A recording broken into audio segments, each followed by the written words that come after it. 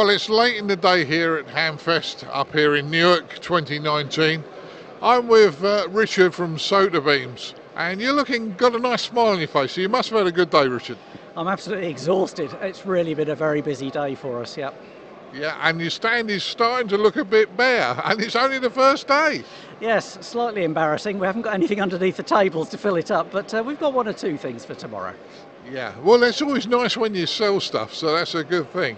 Now, earlier in the year, you sent me a Wolfave for review, but I believe you now got new software for it, which has added some extra features. Do you want to tell us about that? Yeah, sure. I mean, since you reviewed it, I think we've actually had two firmware updates.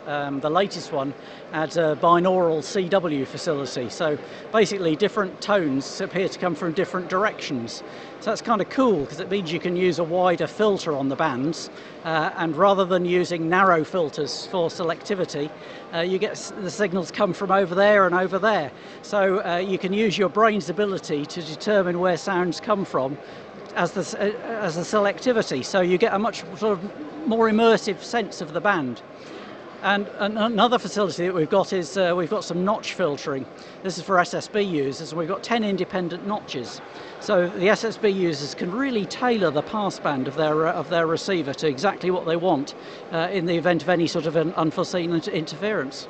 Well, that sounds good, and I know one of my colleagues, which I showed you original product to, said, it'd be nice if you had a notch filter. So he's got no excuse for not buying one now, has he? No, not at all, and in fact that's quite interesting because we're very much led by what people ask us to do, and notch filtering was something that people asked us for, and so we've implemented that. And we've also implemented a left-right balance because some people find that one ear is better than the other, so we've put left-right balance, again, just because people ask us for it. Yeah, that's a good one. Well, as I say, it's an interesting product. Now, did I, and I may be wrong on this, did I read that it's got Morse code decoding in it, built in on the screen? Yep, that was another firmware update that I think occurred after you had yours. Yes, so we built a Morse decoder into it. Again, it was something that people asked us for. They said, could it decode Morse? And we said, yeah, sure, it can decode Morse. Then we had to figure out how to actually do it. Actually implementing it was nowhere near as easy as we'd expected. It took a long time, but we've now got a really good Morse decoder built into it as well. So, as I say, it's a great device, and because you can firmware upgrade it, you know, if you've got an original and you firmware upgrade it, you can bring it up to date pretty much right the way through. But do you charge for the upgrades? No, all the upgrades are absolutely free. It was our initial idea for the product was we wanted a product that didn't become out of date. So we wanted a product that users could give us input and we could actually implement stuff that the users wanted. So that's what we have, and it's all the users benefit from those changes. Oh, that sounds good. That sounds good. Now, I know we've talked about the Wolfave, and that's probably a very useful product to have. But you make lots of useful things. I mean, I've certainly used your link dipoles. As a club, we chose to build them as a club project, and we bought a number from you. But you do a lot of other things. Do you want to highlight some of your other products? It's difficult to think what to highlight. We have over 200 different products, so when we come to a show like this, we only bring kind of a small selection. But we have been working with a manufacturer, a composites manufacturer, on some new masks. So we've got a selection of different masks which have been quite successful for us. We're actually working on some filtering products now, particularly a 2-meter bandpass filter, a very narrow bandpass filter, which looks to be quite an interesting product. So we hope to bring that to market probably early next year.